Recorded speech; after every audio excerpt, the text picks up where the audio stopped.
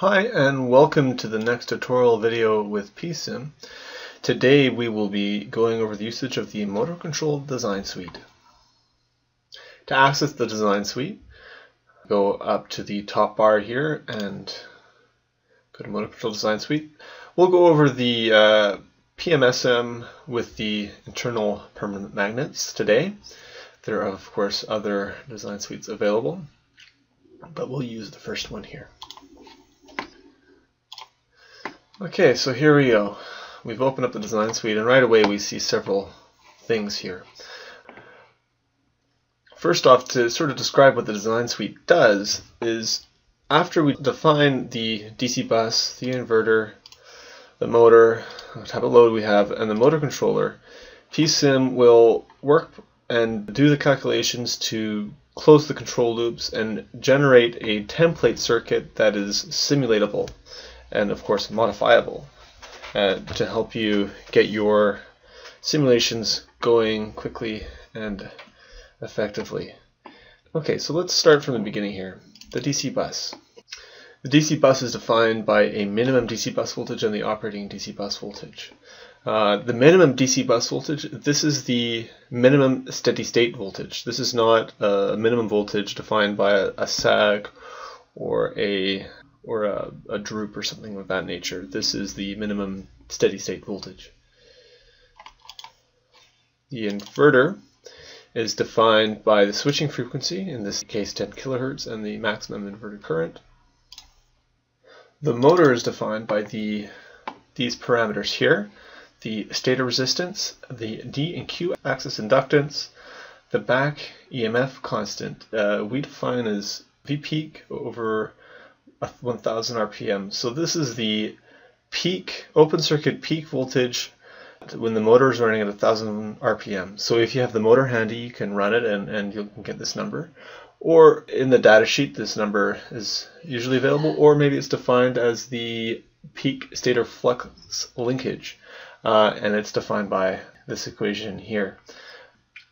P being the number of poles, not the number of pole pairs. So here we are coming to the number of poles here. This is again the number of poles, not the number of pole pairs.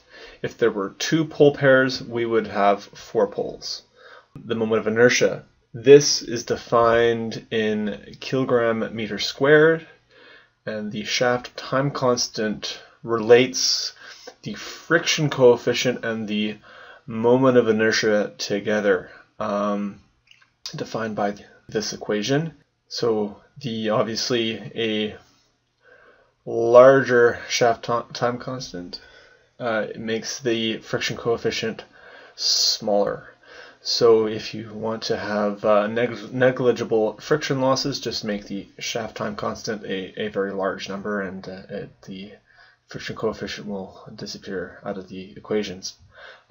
Max torque and max power and max speed are all pretty self-explanatory. The load here is going to be 25 Newton meters, and we have a moment of inertia here as well, also defined in kilograms per kilogram meter squared. As with any device in PSIM, you can click on the help function and things will be described right away.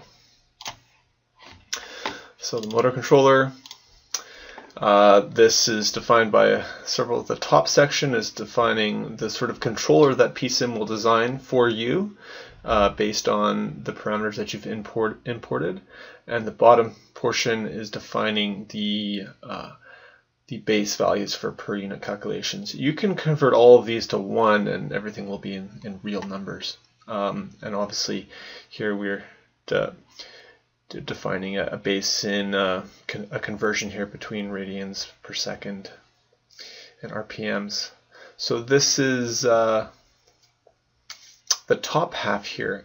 So current loop sampling frequency we've defined as 10 kHz, which is also the same as the switching frequency of the inverter. Usually that's a good idea. The speed loop sampling frequency here is 1/5 of the current loop sampling frequency, and there are some general rules of thumbs here if motor control design is new to you, or you can input whichever ones you want. Currently, the motor control design suite will not do an error check for you. So if you put in values that will make the controller uncontrollable, you'll see what happens in the simulation. You'll see a non-stable result, or when you run the simulation, you'll see that it won't work. So the current loop crossover frequency is 1/10 of the actual sampling frequency, and the motor speed loop crossover here is 1/10 of that. And there's some, if you click on help again, there's some general design parameters here that gives you an idea of what to do if this motor control design is new to you. Great, so now we've got everything defined. We'll just use the default values, and we'll just go up here and generate circuit. So this dialog box will pop up, and we can decide where to save the folder. So I'm going to create a new folder. I'm going to save it in the temp, and I'll call it the motor demo folder, and we'll select that folder. So right away this gets generated. This is a template circuit, and it's variable driven, so the parameters that we've inputted and the calculated parameters are now in this parameter file to the left here. We can double click on that and we can see everything that's in here. So the top portion is the parameters that have come from the opening design suite. So all those values are now in here. And the bottom half are all the parameters that PSIM has calculated. So inverter parameters, motor parameters, and then we get down here and we see that here are the PI gains for the D and Q axis current loops and the speed control loop PI gains. And these, of course, are all now have been calculated based on this top section here. Close that up. So now to discuss the circuit itself, let's zoom out a little bit. So the top half of the circuit here, this is defined by the red wiring. This is the power circuit. So we have our DC bus, we have our inverter, we have some current sensing here, and then we have the motor and a speed sensor, and then the load.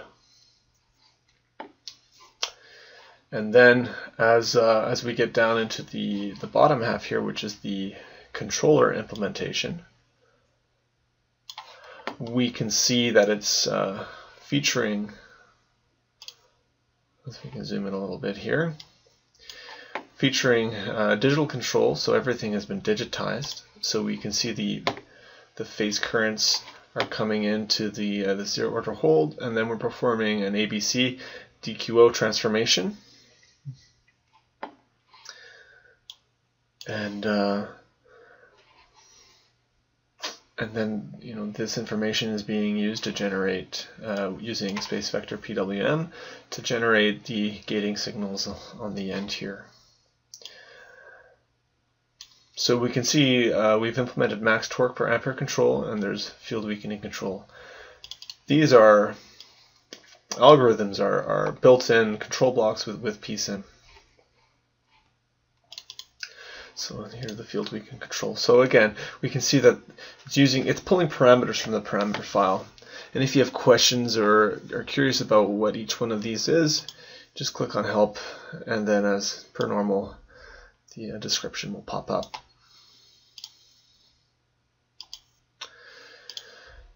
So inside of the speed control block, it's actually a sub-circuit with a digital implementation of a PI controller.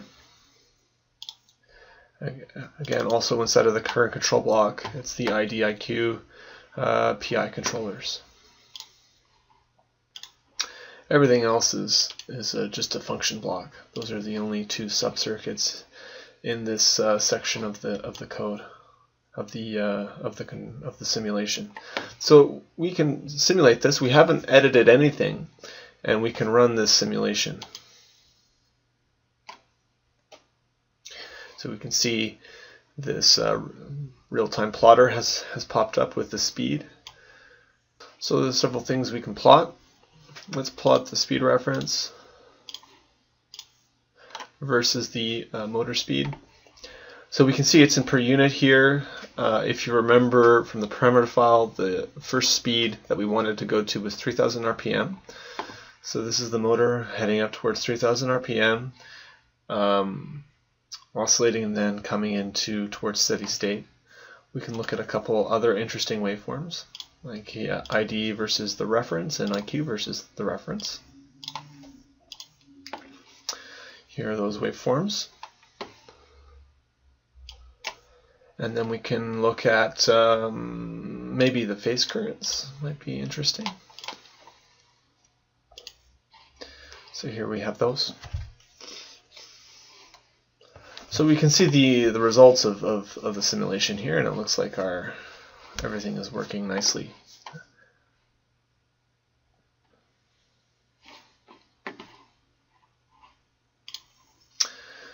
Back to the control circuit.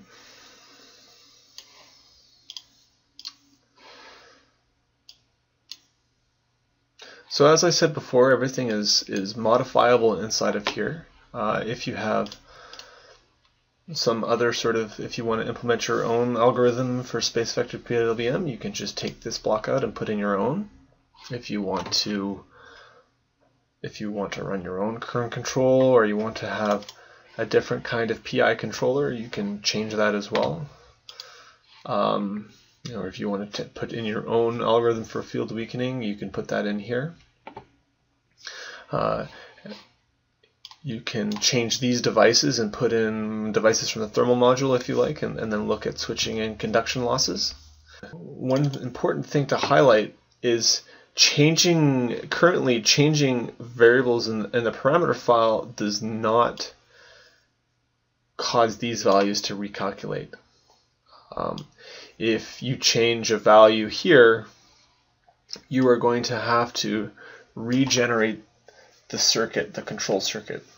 So if you change the motor, or if you change the DC bus operating, or something of that nature, you will have to go and rerun the design suite and generate a new circuit. Currently there's no, we do not support a refresh in the parameter file. So you'll have to come back to this opening dialog and put your new values here.